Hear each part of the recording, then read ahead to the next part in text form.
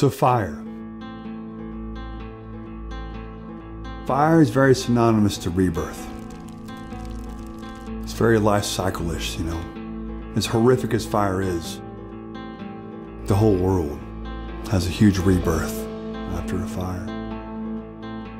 Things are refreshed. And that's wine. Wine, you go from harvest to fermentation to the bottle, and you do that year over year. So there's a natural evolution of life cycle and rebirth,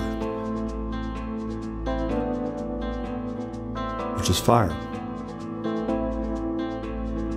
Sometimes you just have to listen to the universe. It's 12 fires.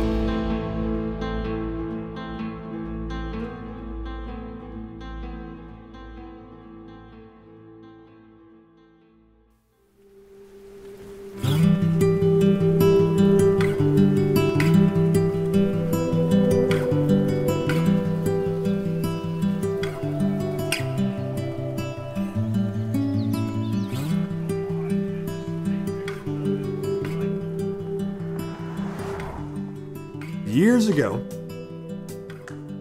I was a small pup.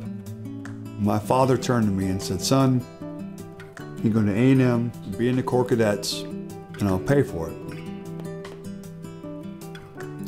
But you can go to any other college, I won't."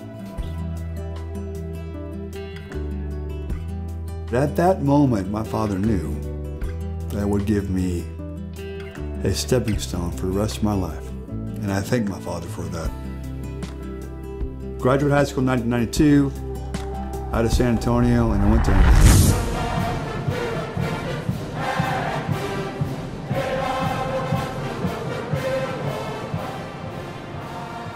and I joined the Corps Cadets, and I joined Squadron 12, and I started off with 32 buddies.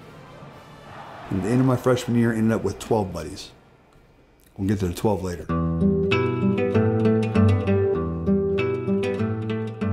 Got dragged out to Aggie Bonfire, and I saw the most beautiful journey of my life. And one of the traditions associated with this annual gathering of the Aggies and the Hordes is the big Aggie Bonfire. Really, this bonfire is just one big pep rally to get the Aggies even more fired up.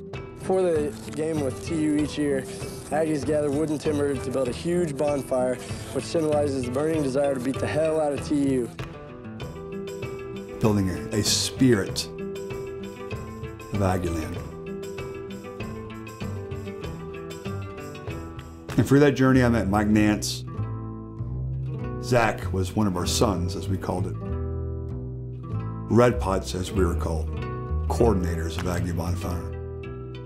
I was selected to be one of those coordinators. Mike Nance was as well. And that journey gave us a lot of understanding of sacrifice and work ethic and giving of yourself to something bigger than yourself, because at the end of the day, you're just building a fire to beat another school, in this case, the University of Texas. But to watch 100,000 students build something bigger than themselves 3 to 4 months out of the year was a beautiful sight to see every single year.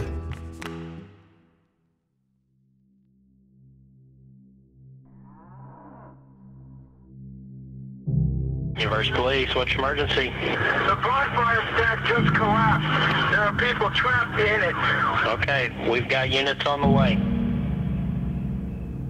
Tonight, Texas is in mourning. In College Station, a huge pile of logs set up for the traditional bonfire collapsed. At least 8 students are dead. Tonight, they are still picking an enormous pile of logs apart in the hope that maybe a student under there is still alive.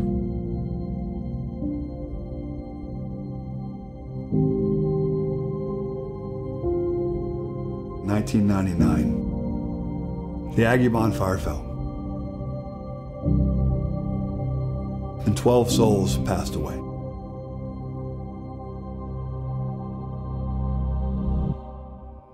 And many of them were our friends. In fact, one was my roommate in the Corps Cadets. His name was Chris Breen. And he'd already graduated, and he was doing a tradition of passing down his pot, the top of Aggie Bonfire, to the new generation. So when it fell, he passed away. So 12 was very important because 12 souls passed away that night. What better story is sacrifice of something bigger than themselves?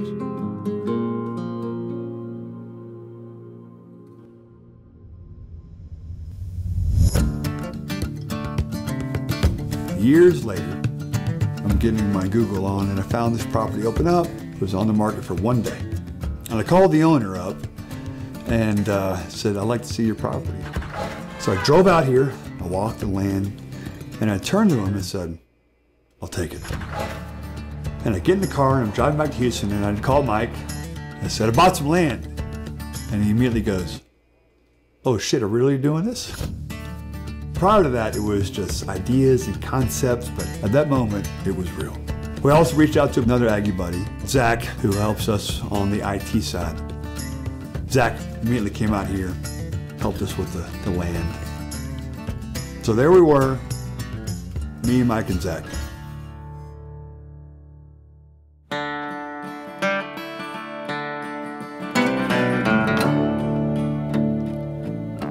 Come all you young rounders, and a story I'll tell of the promise of heaven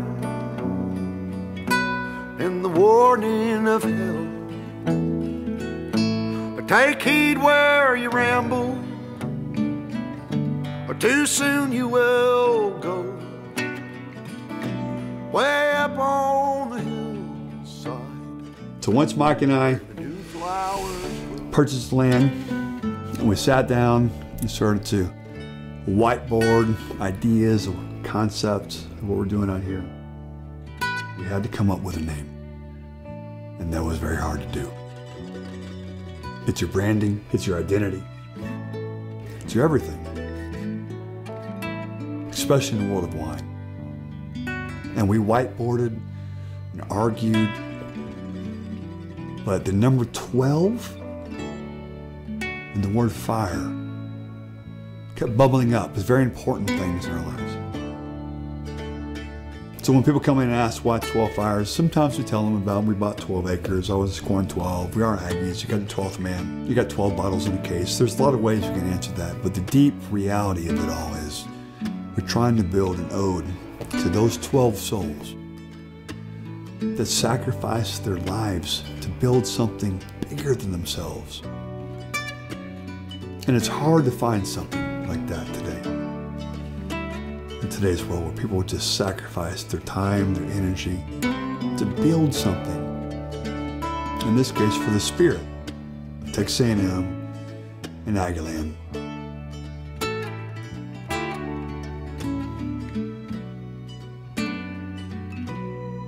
So it's 12 Fires Winery and Vineyard. Keep your heart guarded, or too soon it'll fall. When one walks back home, honey, only one knows it all.